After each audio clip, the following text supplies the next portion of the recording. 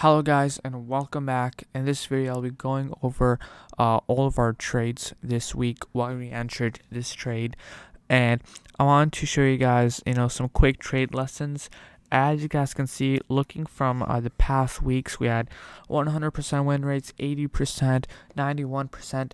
This week was the worst. I mean, we got the market pullback, we even got puts, but it's just some stuff that I want to go over to make things clear up. So link in the description for the trade lock. We actually added a new feature, chart setup feature. You guys can actually see the charts and why we entered in. So for example, this J&J trade that we took, this was a ascending triangle breakout, so you guys can see all of our entries, why we entered in, and the chart feature. So let's go over here. We had TSM, so we can go over here, and this was a descending triangle breakout. Now we got in two entries. Our first entry was around right over here, and then we averaged down at the rejection. Once it actually rejected it, we were more confident on it, and we swung it around next week over the weekends, hitting over 250%. Now these puts did hit 300%, so if you go over here, it dropped back down, it filled the price target, which is very nice. So this trade was very solid, very perfect. Nothing about it. We also had the market pullback, which we timed nicely. Now it did gap up. This might actually be a start of a new uptrend. Not too sure. This can be a breakaway gap though. So next trade, we have the SPY. We have, I think it was SPY puts. Now this was on the EMA video. This was a very simple strategy. What we did was we shorted below the 21 EMA, and the price target was the 50 EMA. So this I covered all of this on the video for that, but as you guys can see, 50.21, we entered inputs right below. I think it was around open when the CPI data did release, but we have this 50 EMA. I'm not too sure about the next direction. I'm only bearish if we cross below the 50 EMA, because I will be getting puts below the 50 EMA. We are going to the 100 EMA, but for next week I'm not too sure what will go on with the market. I'll be covering that in the watch list for next week. Now the next trade we did was this was a 90%, and then the next trade we did was DIA, which is the Dow Jones, and we did the same thing, just like SPY. This was a nice 60%. I think get in a little bit late. And then we had QQQ. We took this trade off the 50 EMA. This also paper handed this at mine at 20%. This went over 50% last time I remembered, but I also covered this on the EMA. So if you go to QQQ and we add the 50 EMA, so we got our calls right over here, and this was a day trade. And if we go over the trade log and we look at the chart, 321.77, so 321 points, so around right over here, it jumped quite nicely.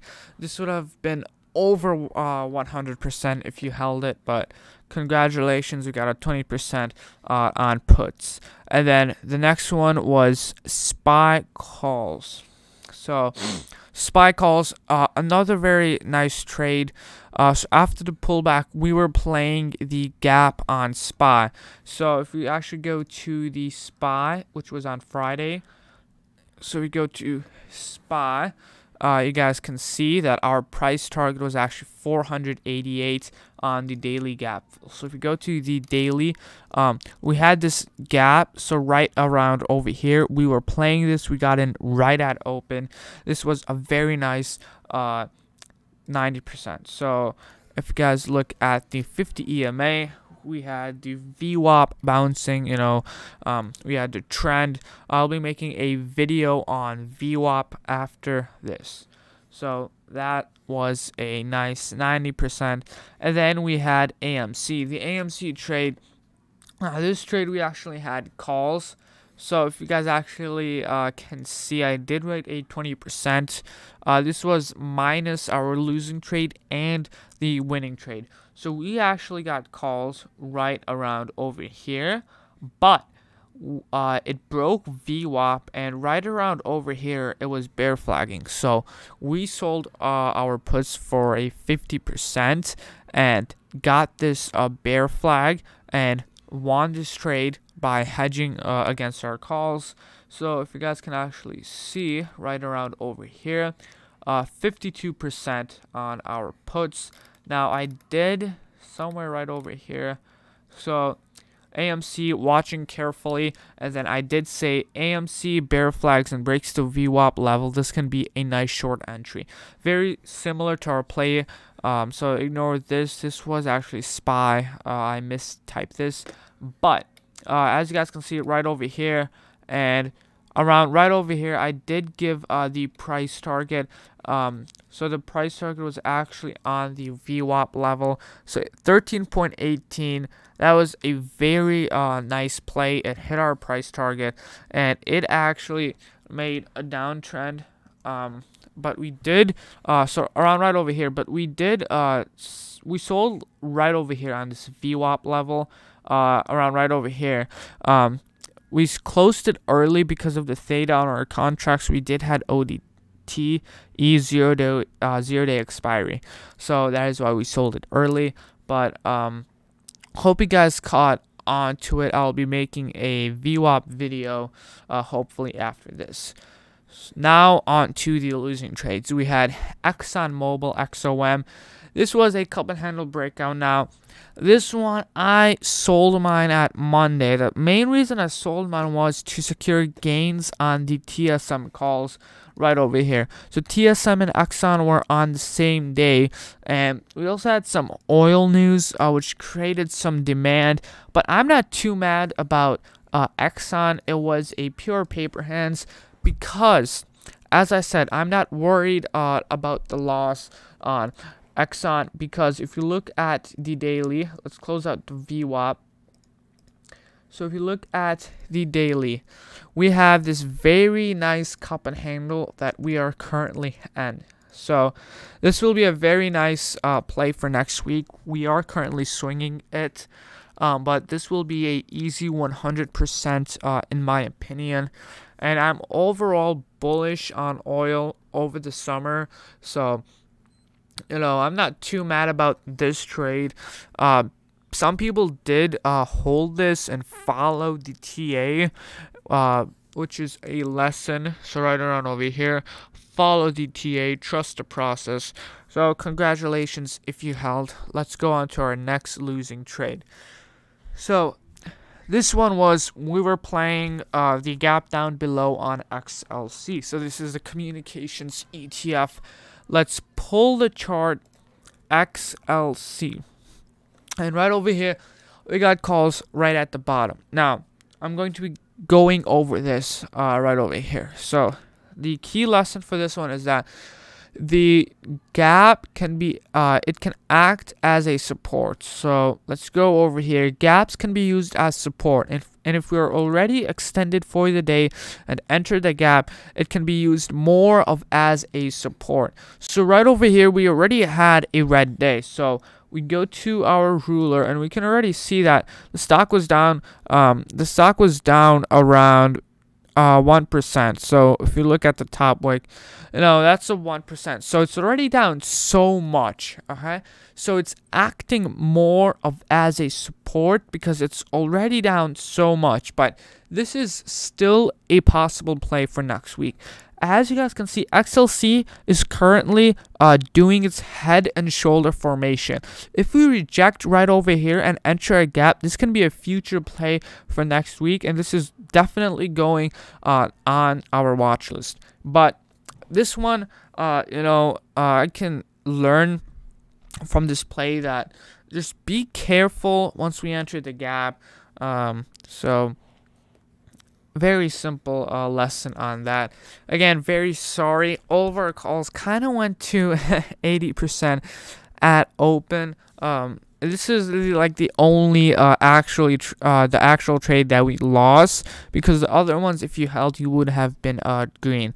And then we had the XLC again. Now I paper handed this one, and we were playing I think we were playing the gap to the upside. And let's pull up the chart right over here. So somewhere around, I think it was the hourly. So let's turn off extended charts over here. So we had this gap right over here. So I was trying to play this, and I clearly did paper hand this, so kind of my fault for that.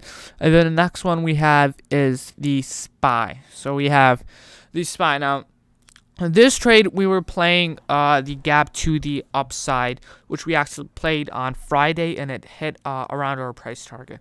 Now, this one I wanted to teach you guys was that if we are in a losing trade, we can hedge ourselves with puts if we play the bear flag down below, like how we did with AMC.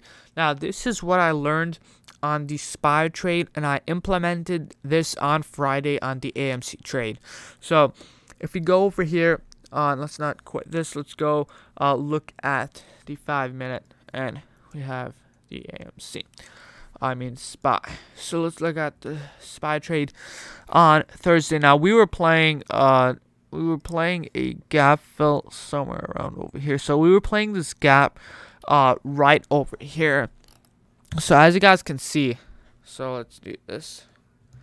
Okay, so oh my god. Okay, so as you guys can see, we were trying to play this gap fill, and we got in early. Now it did fill the gap almost right over here. So we were playing this gap, and we got calls on Friday, but this trade we lost.